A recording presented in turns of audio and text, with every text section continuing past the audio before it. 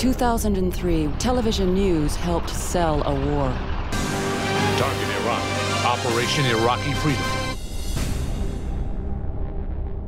What you see is the truth. There's no question that Saddam Hussein had al-Qaeda ties. If TV news had done its job, you would have known then what you know now.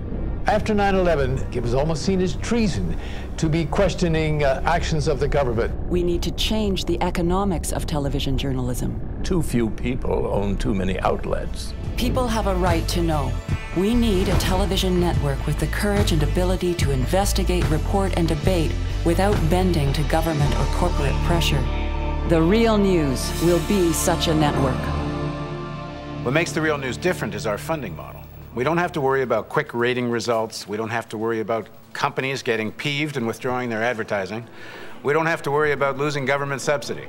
It means we can think and act independently and courageously.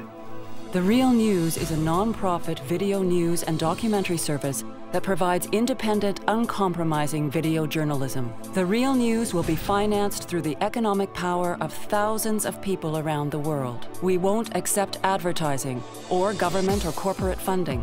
Our goal is to compete for a daily news audience in the millions. We plan to break stories throughout the day on our 24/7 website, and our daily world news show for television will be available in over 50 million homes across North America. The Real News will feature entertaining and hard-hitting programming, including global warning, reporting on problems and solutions in the environmental and climate change crisis. Welcome to the Global Underground. We'll be looking at our planet through the eyes of young artists from around the world. Skewer, the best of the world's political satire. I agree with you totally there, Tony. Face Off, lively, witty, and fair debate. How did television news shows cover this week's big story? Did they get the facts right? Did they get the context? Join us for the real story. The United States has played a major role in fueling the Civil War, something that the American media is not telling American people. Other programming will include The Politics of Faith, about politics and the prophets. International Justice, the law and human rights. Follow the Money, the global fight against corruption. Organize This, working people and unions. Think, featuring leading minds from around the world. And Rear View Mirror, the history behind the news.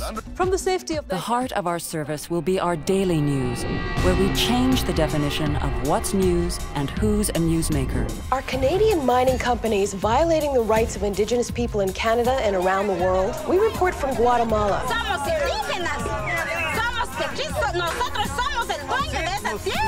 The news acquisition process for us right now starts with APTN.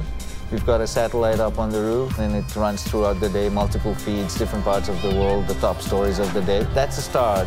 We are already working with journalists from different parts of the world who are well established and highly respected in the regions.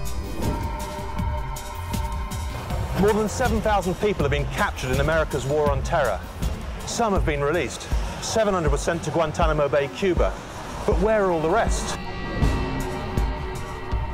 Africa supplies a third of China's imported oil. President General Pervez Musharraf's army has deep historical ties to Islamist forces. Do we owe something to the Iraqi people other than just getting out? Do we owe them reparations for having brought about this war? I don't believe that. The Iraqi people are paying the highest price for the failure of American policy. Daily news is critical because that's where people form their first opinion about a breaking story, and that's where they form their worldview because of the repetition of daily news. We have to break the monopoly on video-based daily news. The Real News will begin with a modest daily news service in the fall of 2007. Our major public launch will be in 2008 with our coverage of the U.S. presidential election, where we won't just cover the horse race for power, but will focus on the real concerns of American voters. Are the real issues facing American voters being addressed? We go to Jonathan Schell in Washington. Now we hear that new wars, even endless wars, may be on the horizon. Isn't it time we debated whether a foreign policy that weakens our economy and costs the lives of hundreds of thousands of people is in the interests of most Americans? Here are the stories. Here's a guy living in a trailer in his backyard who's paying a mortgage on a house that was destroyed 2 years ago. and he can't even find a job.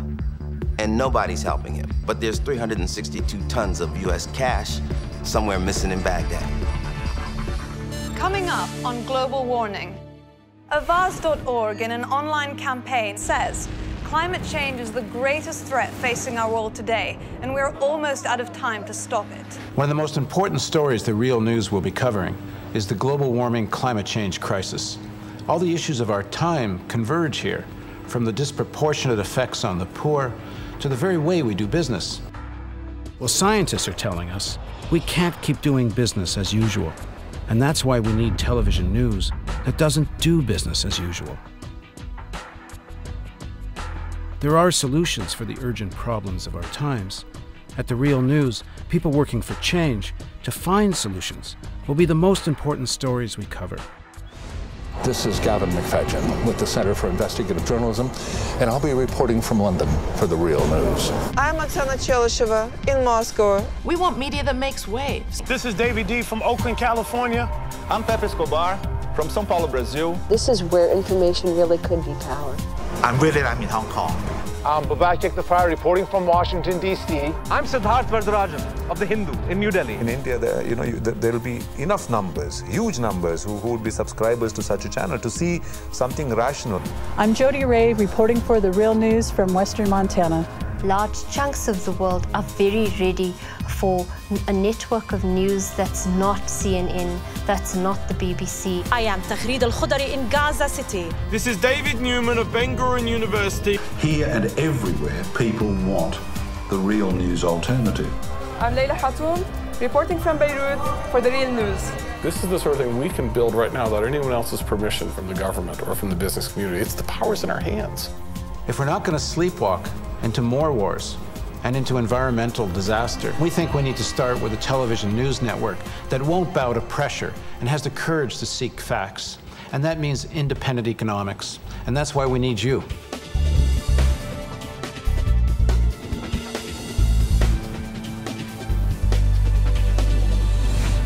Real hope means facing a complex reality. Your tax-deductible donation makes it possible. Please contribute. Visit TheRealNews.com.